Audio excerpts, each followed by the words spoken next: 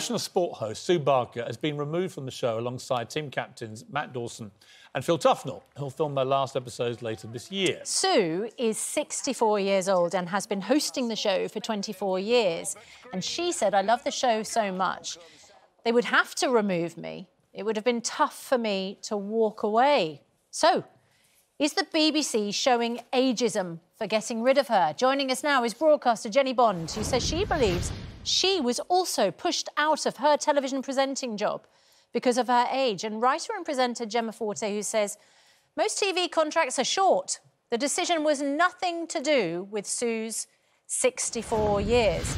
Very good morning to both of you. Jennie Bond, I wrote about this and said that the situation that happened with Arlene Phillips getting taken off Strictly Come Dancing in favour of a younger presenter wouldn't happen again now. It has happened again. But is this evidence of BBC ageism, possibly specifically to do with a woman, or is this just a shake-up of the programme? Well, I've no doubt that women do suffer more in this area than men. There's a big gender debate to be had here. I suspect that because the other two are also have been axed, this isn't just about age. But, you know, Sue will be hurting this morning. You can't do anything about your age, and there is a pressure on television always, but for women particularly, to look younger, you know, keep those wrinkles at bay, dye our hair. I wish I had the courage to go grey and be on television. And as you were saying, I felt that, well, that I was pushed out, or I was certainly asked to leave news presenting, being the face, if you like, of the news, which I did for a while, for a few years, actually. I remember getting the call then, sitting in my car and being told that actually we're getting a new stable of faces in. And one or two of us were pushed out. Strangely, we were both just in our 50s, just hitting 50. And the people coming in were 15 years younger. So I think that was ageist. Having said that, I have to say the BBC then employed me on Catching the Attic and Rip Off Britain, where it was decided that there would be three older women, Gloria Hunniford, Angela Rippon and myself. And those two, and myself actually, now I'm 70, they're in their 70s, and Gloria's 80. We're still working in television. Could it be a wider issue, Jennie? And long may that continue, by the way. Well, we've seen the entire panel of Question of Sport being told they're out. We also saw a couple of weeks ago the Soccer Saturday on Sky, the live football lineup. 3 guys got wiped from that as well. And the common theme here, I think, is this, is that you've got sport now is unbelievably diverse and multicultural, particularly in this country, with so many, in football, for example, most of the best players are black. And yet there you had a football show on a Saturday with all 4 presenters being white, middle-aged guys. Same with Question of Sport, where they've had 3 hosts and they've had 13 permanent team captains, all of whom were white, and only one of whom was female. Could it be, Jennie, more of a diversity push, where they're saying, look, if we're going to be doing sport, we've got to have a lineup which reflects the multicultural and diverse nature of sport today? I think you're absolutely right, and I think it's an extremely good thing. I'm in favour of, if you like, positive discrimination. I know Lorraine was saying, and she's right, that you should just be good enough for the job. But there are occasions when certain sectors of society, I mean, I think it used to be women, it is now people of ethnic origin, different ethnic origins and different abilities who do need to be seen on television. We all know television needs to be a reflection of society, yes. And at the moment, it isn't. But it also needs to be a reflection of viewers over a certain age who are women, Gemma. I mean, you know, viewers don't fall off a cliff when they turn 50. So why should the faces on television?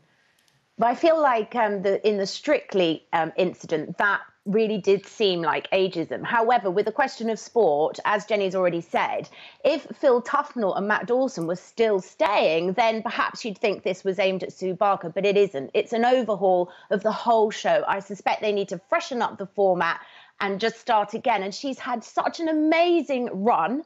And actually, you know what? In this business, it is harsh, it's brutal. If your kids come to you and say, I want to be a presenter these days, you'd say, oh, please don't do something else. There are hardly any jobs going. And behind every presenter that's got a job, there will be another 1,000 people who would like it, which keeps people on their toes. And Sue Barker, I'm sure, hopefully will still go on to do Wimbledon. I would find it bizarre if she didn't do that, because Wimbledon never changes. She's qualified, she's expert, and she's an excellent presenter. But if the ratings for Question of Sport are going down, then they need to address that. And we've all become armchair producers, armchair politicians. But I would like to see what they come up with, and we shouldn't judge until they've got the new raft of people. And perhaps the same people who were freaking out back in 1997 that a woman had been given the job might now be the same people who are getting their knickers in a twist in case, you know, one of the new presenters might be black, for instance. Can I say I take exception to your phrase "knickers in a twist"? I think it's demeaning to women to use that phrase. No, I don't. Obviously, I thought it was funny, but you're not allowed to be laughing at things like that anymore. Jennie, I mean, it's a bottom line. Everyone has their day in telly in a particular job, but as you said, there are so many more opportunities now on television. There used to be 3 channels when I was a kid. Now there are 300. There's plenty of opportunities if you're prepared to just say, you know what, that particular door's shut. I've had many doors open and shut for me in television, and I just think you crack on, don't you? Yeah. I mean, your day will probably come with the programme you're on now. You know, that happens. Yeah. I remember when... I don't want it to. I remember when I first wanted to be a presenter. One of my bosses said, well, OK, we'll put you on the news, but remember this, being a presenter is the most insecure job in television.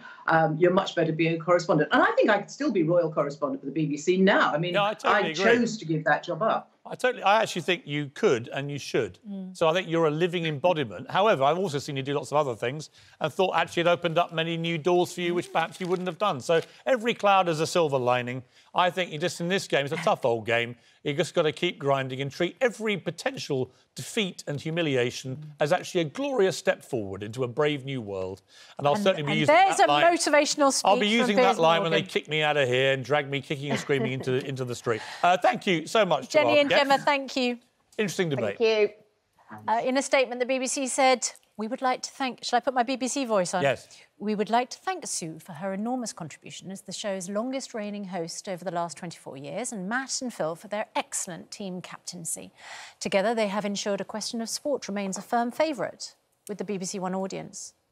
Yep. Well, I think they've done a great job. Well done to all of them. They've all had a good run. And let's not get too bogged down in we should never change anything. Everything changes. Everything changes.